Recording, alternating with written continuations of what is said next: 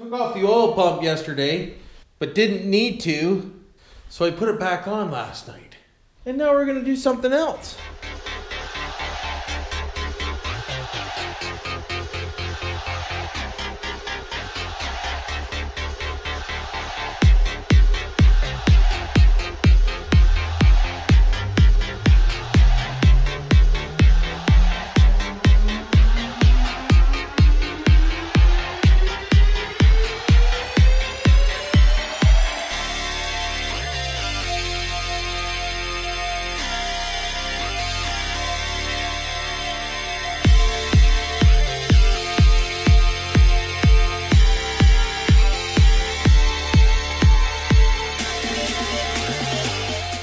Let's see what we can get into with Life with BillSiff's YouTube channel. So I want to pull the camshaft out tonight with you, and we'll get that out of the way, and we'll see how easy it comes out. Not sure I have to remove this plate or not. I could always look on YouTube, but I'm going to try to figure this one out for myself. I'm pretty sure that it has to come off. And what I want to try doing, instead of putting dowels in here to hold the lifters up, I'm going to try to take these out and just pull the lifters right out so we can give them a clean job while they're apart. Frig, might as well since the heads are off. So we'll undo this sucker, and hopefully everything just lifts right out of here, but I don't know, because I've never done this before. I'm sure some of you in the comment section there have done this before, and you probably know how it's done, but I don't, so we're going to do it like this. So that came out pretty easy, it did. We'll clean them when we put them back in, but for now we're just going to take them out. Oh, I see how they hold them from stopping and turning. Oh, well actually if I slide them up, they kind of stay. Ooh, eh? Ooh. Ooh, that one's sticky. What's really going on? Got one little sticky to do. Eh? Nothing like a stick job. Well, let's see what happens here if we turn that a little bit and give it a little bit of a pull job. So let's pull this front plate off. We'll take a gander behind her. Ooh yeah, hey. Ooh yeah. Ooh yeah. Ooh yeah. Oh, there we go. Oh, there's even a seal in there, there is.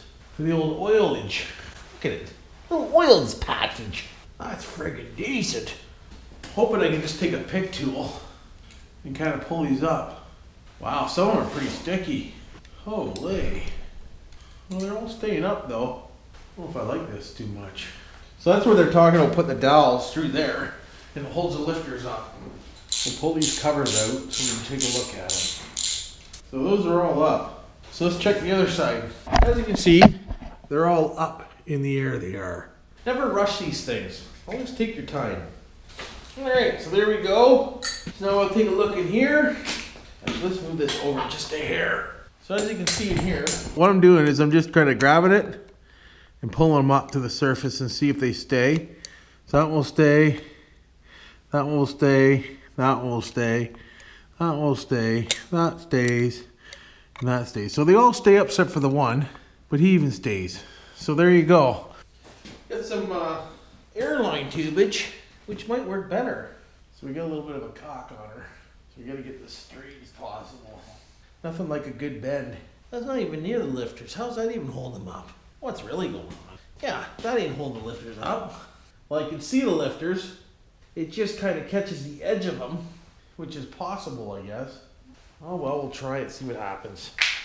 You know what worked better? The engine was upside down. If the engine's upside down, they can't fall down, can they? Alright,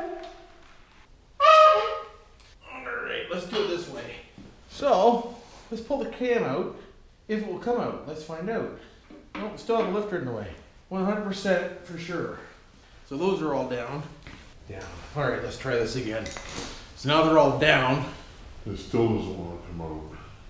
Very weird. It's all in the way you hold your tongue, Jim.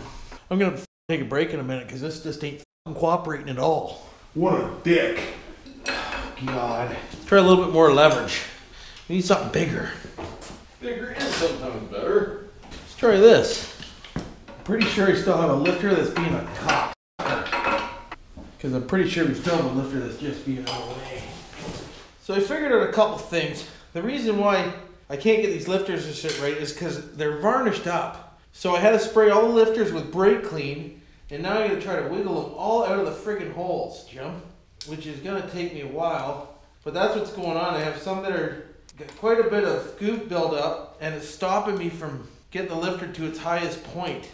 So that's not good. That means the engine's a little bit varnished up. We're gonna get them all out and clean them up and make sure they're good to go, because I ain't gonna leave them in the engine if they're like this, because this is ridiculous. So what you gotta do is just turn and wiggle back and forward and brake clean the hell out of them until the varnish wears off, and they'll slowly come out. Oh, like that one. See, that one just wedged itself right in. That's crazy. Thank God I have extra lifters from Trevor, because I might need them after this friggin' deal. Like they're just cocked right in there. It's like this one's slowly coming. As the brake clean breaks down the tarnish, we'll get her to come up here in a minute. Watch. Here it comes. There you go. Alright? So the varnish gets in here and it stops them from moving around. As long as you get them in a good spot, we should be alright.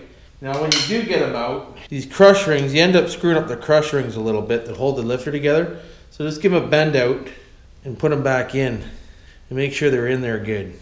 I'm going to go through the other lifters and see if there's anyone's better, but these are pretty good. They're just dirty. So there we go. So make sure you just put them in your caps where they belong. Make sure the roller looks good and just keep friggin' going. I was getting pretty irritated there for a while with this thing, I'll tell you.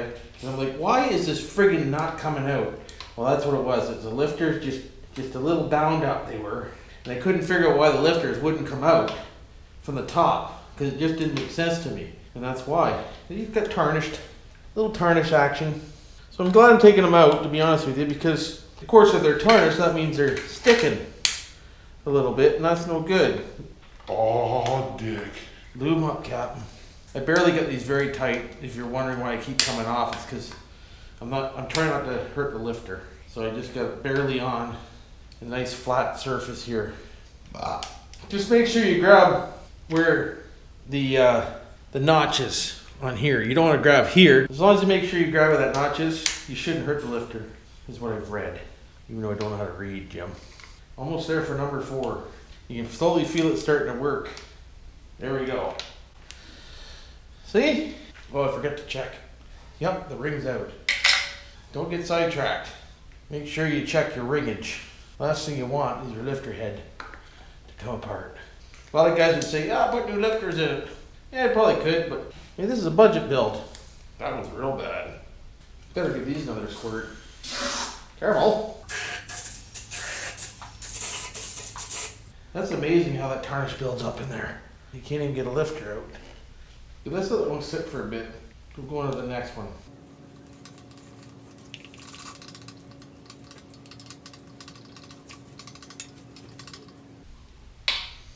Holy crap, man. There we go. Oh my God. We're down to 1. This is what you call high quality fuel we drive nowadays in our vehicles. It causes tarnishing. Only the best. Great fuel. There we go. I'll do the other side now the same way and I'll be back. Alright, so we finally got all the lifters out. And I sprayed them all down with some more brake clean. And we're going to clean all them up before we get them back in. But at least they're all out now. But I'm telling you, Jim, that was not easy. Frig, no it wasn't. And I made more of a mess below the engine, as you can see here. At least they're out. And we'll lube up the chambers here just to get them as cleaned out as possible. And now the cam should slide right out without a problem. Because I'm pretty sure last time we were trying there and I was getting all frustrated at you, I had some stucky lifters I did. Before I pull this cam out, I just want to bring to your attention, don't forget to subscribe, like, and hit the notification bell at the top there and be notified when there's new videos out. Why the frig wouldn't you? Let's see if we have success now on getting this camshaft out of the block. Which I'm pretty sure it should walk right out, Jim. It'll be tarnished too, so it's going to give me a little bit of a fight. But she'll come. There it comes. There it comes. And there we go. Yeah, we friggin' did. So there's the old camshaft. And it's got a little bit of wear on it. Pretty sure it's because the lifters are being dicked. Lifters will be mint when I'm done. There we go. I finally got a cam removed in the old LS for you. So hopefully you enjoyed this little bit of a struggle video. But you don't learn until you try. And I know damn well there's tons of you on there that are knowing exactly why I wasn't having much luck. It's too late now. I figured it out. So thanks a lot. Just in case you put a comment down.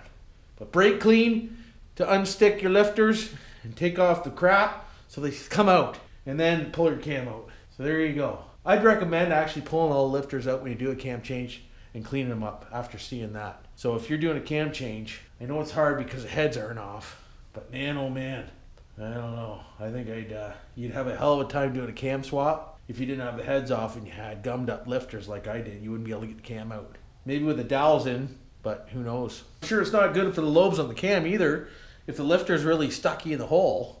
Frig no. So I'm quite happy I pulled this apart, to be honest with you, because when I put her back together, she's going to be mint. And I'll tell you one thing, it's getting friggin' cold out here tonight.